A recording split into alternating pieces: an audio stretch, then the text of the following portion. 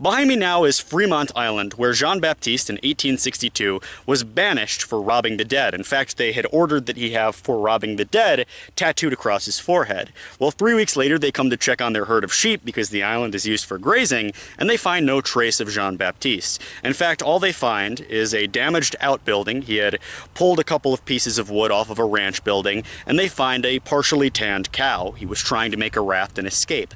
Well, no trace has ever been found, and it's said that his ghost wanders the salt flats and tries to make it back to shore. I'm looking now at the highest peak on Antelope Island, and after spending a little bit of time here, authorities in Salt Lake realized that with the amount of traffic coming and going, it might not be too difficult for Jean-Baptiste to make a friend and get back to the mainland, which is, I mean, right there, the Uinta Mountains. So they decided to send him off to a much more remote island, not too far away. Fremont Island, which is not connected by any sort of causeway, and it's got deeper water around it so that you wouldn't be able to escape, is over here. And he was banished there, but 3 weeks later, they went to go check on him, and they found not a trace, other than a couple of little bits of evidence that he tried to make his escape, and nothing else was ever seen of that man again. But the story is 10 times this, because Jean-Baptiste was only put here after a shootout with 2 U.S. Marshals who were claimed to be Mormon vigilantes, after a group of gangsters tried to run the governor out, and possibly were trying to kill him. And this whole story is a lot bigger than what is usually told. It's not just the story of one man who was kind of randomly found robbing the dead. He's wrapped up with something much bigger, and I'd like to go a little bit more into detail about that. To understand the story of one of Utah's most famous hauntings, you need to understand Moroni Clausen's story.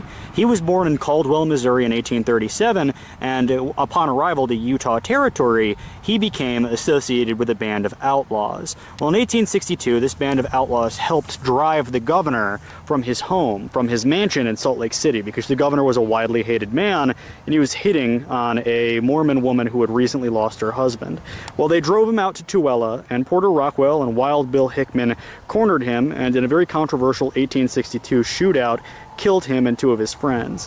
And initially he was buried out in Tooele County in an unmarked grave, but somebody decided to come along and give him a proper burial. But when they dug him up, he was naked, and they looked inside of the cemetery official's office and found that he'd been stealing hundreds of pairs of clothing.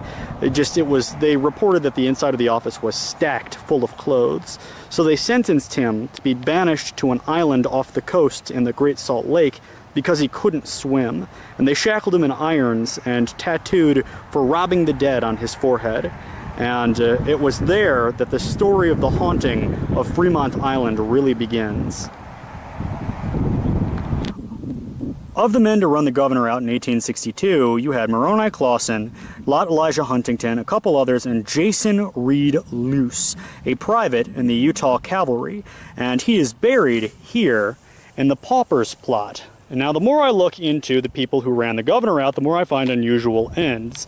Of course, the shootout in Rush Valley was unusual, but a couple years later, Jason Luce comes up, goes out to a bar in Salt Lake City, shoots his gun into a man's chest, stands over his body, and kind of holds his hands in the air waiting to be arrested. He was later executed in 1864 and buried in this poor section of the cemetery. In fact, Wild Bill Hickman issued a statement saying that he hoped the truth would come out. Well, it seems that the truth never came out. And of course, Hickman was present at the shooting, although he claims his back was turned and that Porter Rockwell shot him. Not Jason Luce, but the other 3. He claims they shot him at close range. And Jason Luce was a part of their Wild West gang, but wasn't present at the shootout.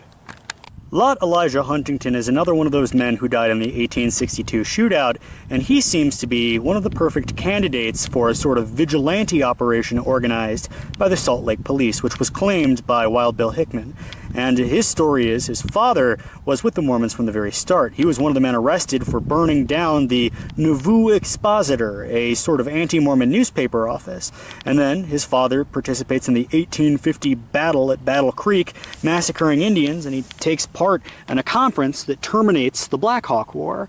Well, of course, his son wants to join the military as well, and he fought in the Indian Wars. He fought in the cavalry of the Utah Territorial Militia. So they kind of give him this order according to some people, to go and run the governor out, because they don't like this governor, and when he hears that the governor has hit on a woman who just lost her husband, he is incensed enough to join.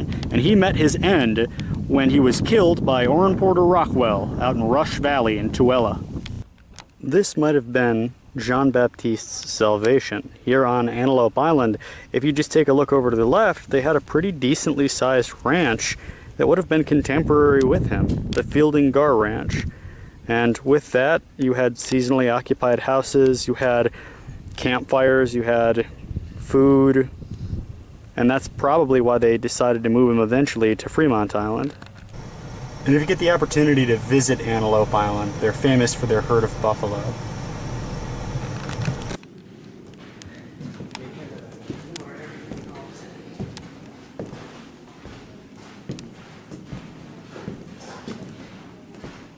I saw this last time I was here, so by 1862 this ranch would have still been under church ownership. And imagine you're Jean Baptiste and you just were ordered by Brigham Young to have that tattooed in your head for robbing the dead, and you walk into the outbuilding and you see a photo almost taunting you of the man who made the order to put you here. And I still wonder, it's only as I walk through now, whatever did happen to Jean Baptiste. I'm sure he just drowned, but it's fun to think. And some of the oldest buildings here on Antelope Island, these would have actually been seen by Jean Baptiste. You have this building, and then I believe this is kind of the house where the people who owned the ranch would live. And then you've got this building here, which would have served as a sort of guest house, and a root cellar right down there. So you'd be able to get through cold winters and hot summers by staying here. And then you've got a pretty decent view, although it wouldn't have done Jean Baptiste any good, because you could just see where his, where he used to live over the Great Salt Lake. And over here we've got some more recent buildings. And the building was owned by the church at the time, the whole ranch was.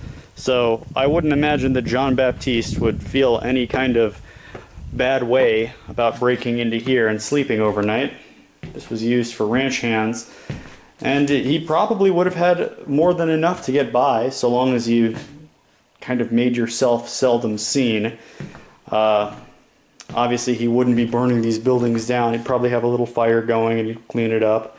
And then they exiled him again to Fremont Island, which over here around the bend about 10 miles, and then a further 7 miles, 8 miles off of the little causeway that you pass when you come in. And if it was too hot outside, it's pretty hot out now, and this root cellar, nice even 60 degrees. Pretty cool.